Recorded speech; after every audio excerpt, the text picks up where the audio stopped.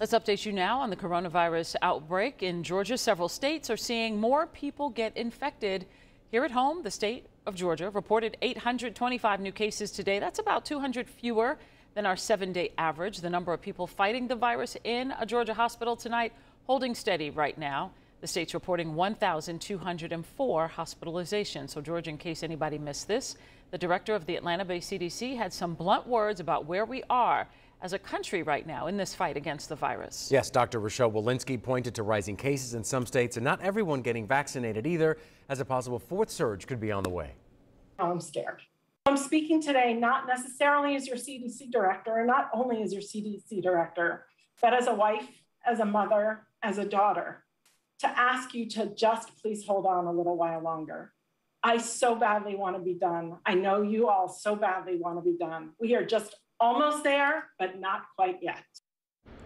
Channel 2's Matt Johnson joining us live now from the Delta Flight Museum in South Fulton County. And Matt, you're at one of those vaccine sites we have here in Georgia. We just played that CDC warning. Emotional, she went off script, she was saying. But you have some good news on fighting a possible fourth surge. Turns out the vaccines might actually be better than we all thought.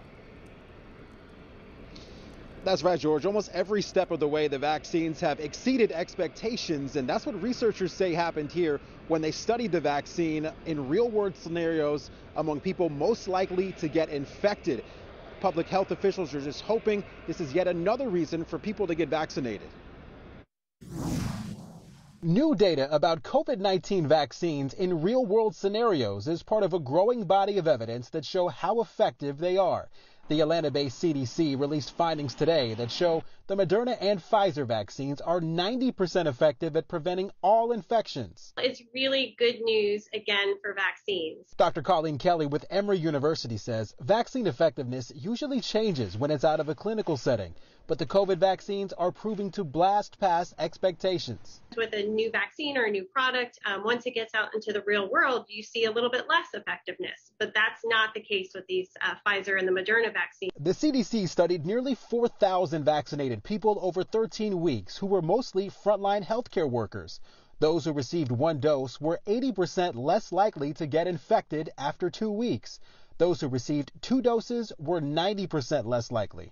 This study, along with a few others, are really giving us the great news that vaccination also cuts down on asymptomatic disease as well, which is wonderful. And nearly a quarter of the Georgia population has received at least one dose of a vaccine. We're 49th in the country in that category, according to the CDC.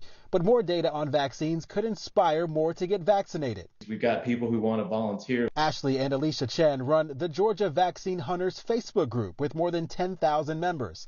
They help crowdsource information about vaccine availability across the state. You know, we've probably scheduled hundreds of appointments through just our volunteer group. But with supply catching up to demand, the Chens say they want to use their group to help convince skeptics to get vaccinated. We want to encourage people to get out to protect themselves and protect their communities. We have it available. We want to vaccinate more people. Courtney Sheely is with the South Health District in Valdosta. She says now that everyone over 16 can get a vaccine, there are more people in rural parts of the state who are interested. Some of our health departments that have had openings, you could almost get a same-day appointment. Now they're booked up into April. With COVID cases not falling as quickly as health experts would like, they say even the vaccinated shouldn't forget their masks and distancing. But there are still many people out there who aren't protected by a vaccine. And that 1 in 10 chance that I could spread it to them means that if I'm in a public place, I need to be socially responsible. All right, so Matt's back. And Matt, there seems to be a lot of data out there on these vaccines, but people are still asking us so many questions, including how well do they actually work? Yeah, George, well, there's 2 big questions we still need some more information on. One of them is how long does the vaccine protect you? And also, how well does it stop transmission?